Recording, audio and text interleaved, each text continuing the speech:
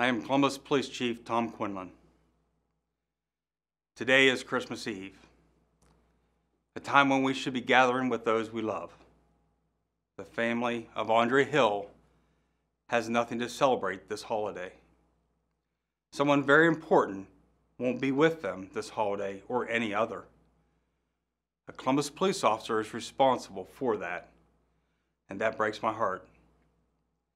This is why today I am announcing action to terminate Officer Adam Coy. I have filed 2 departmental charges alleging critical misconduct against Officer Coy.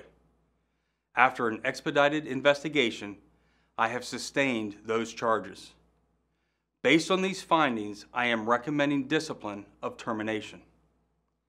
Today, Officer Coy will be served notice of the charges against him, and my recommendations now go to the Public Safety Director. The process of departmentally charging an officer typically includes a hearing before the Chief of Police, before a determination of wrongdoing or any discipline. In this case, I have bypassed that step. Like all of you, I witnessed his critical misconduct firsthand via his body-worn camera. I have seen everything I need to see to reach the conclusion that Officer Coy must be terminated immediately. Some may call this a rush to judgment. It is not.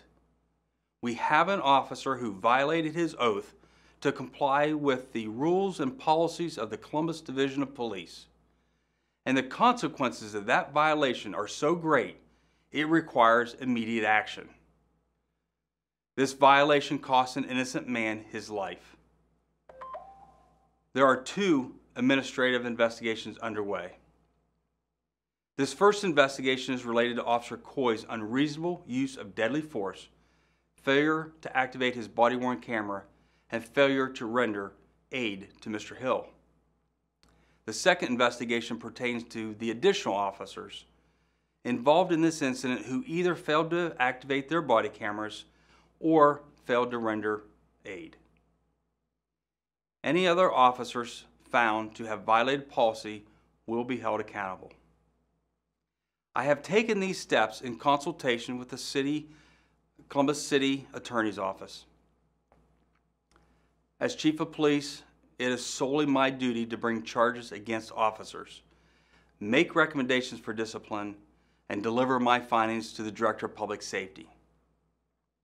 Some have asked why they haven't seen me publicly over the last 48 hours. This is why. I have spent every waking minute evaluating the facts of this horrific shooting, the legal options at my disposal, and setting the necessary process in motion. Mayor Ginther and Safety Director Pettis have been the public voices on this. It was critical that I attend to the urgent matter of completing an expedited investigation to deliver to Director Pettis. The next step in the process is a hearing before the Public Safety Director. That will happen Monday morning, after which the Director will rule on my recommendation of termination.